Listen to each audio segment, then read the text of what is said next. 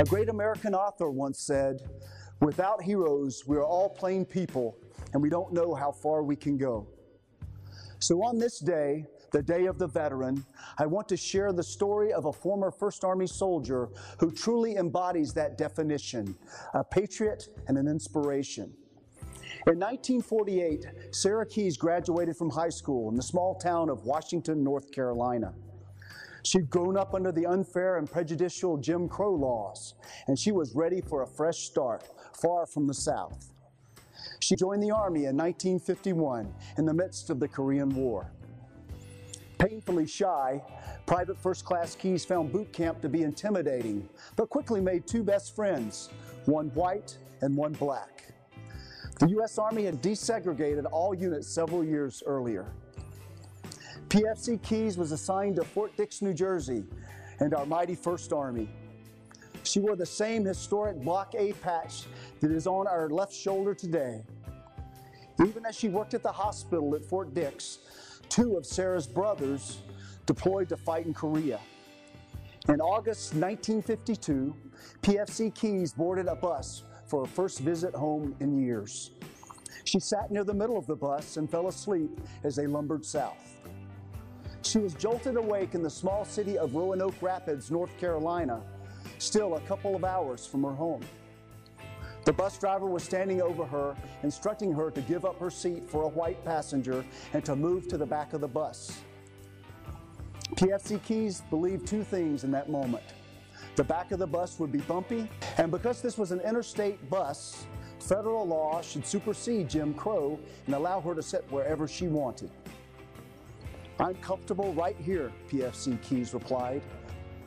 3 police officers showed up moments later and hauled her to the city jail. And the policeman was standing about 5 feet away. I said to myself, "Oh God, Sarah, you are in trouble." Oh boy. So they locked me up for sure. In a filthy cell, PFC Keys refused to sully her dress Army uniform. So she stood all night long, for 13 hours in Army-issued black heels, pacing and praying. In the morning, the police chief told her she was being fined and released. But before he sent her back to the bus station, he asked her what uniform she was wearing. I said, "You mean to tell me you don't know the United States Army uniform?" So he said to me, "That's why you spent the night in jail, because you're too damn small." Sarah rode in the back of that final bus home. PFC Keys' father was furious when he heard the story. The family hired a civil rights lawyer and filed a case with the Interstate Commerce Commission, which regulates American bus and train transportation. The case took 2 years, and the commission ruled against PFC Keys. Sarah was brokenhearted. Her tour in the Army was up, and she began attending beauty school in New York. But she couldn't let the case die. She filed an appeal. In November of 1955, Sarah received a call. Her appeal had succeeded.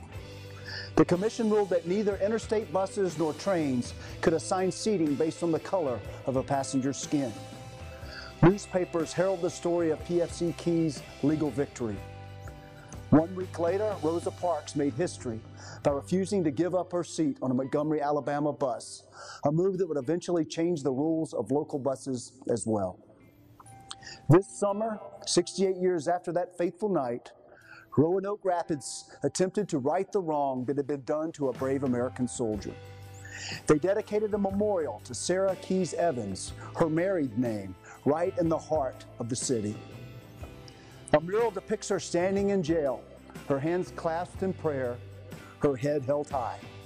This year, as we've watched our nation struggle with our painful legacy of racism and prejudice, as we've seen hurt and anger surface in every corner of our land, I find myself deeply grateful for a change maker like PFC Keys. When I first took command of First Army 2.5 years ago, I'd find myself marveling that I was wearing the same patch as the great General John J. Pershing, our organization's first iconic leader. It was humbling, and I'd often tell our troops that we stand on the shoulders of giants. But today, on Veterans Day 2020, I remind myself and everyone at First Army that we stand on the shoulders of a fearless young soldier who refused to move, who changed the nation by taking a stand, who fought a painful personal war right here at home. We stand on the shoulders of the indomitable and unbreakable Private First Class Sarah Keys. I had the honor of talking to her recently over the phone. She still lives in New York City at the age of 92. I told her we at First Army take great pride in sharing our lineage with her. But she asked me not to remember her for that night in 1952, but for the fight that came after. Hers, she said, is a story of perseverance, not persecution. You'll never know what's waiting around the corner for you. Oh gosh. Believe me, you'd never know what's waiting around the corner for you. But I'd like to be remembered as someone who helped somebody along the way, you know.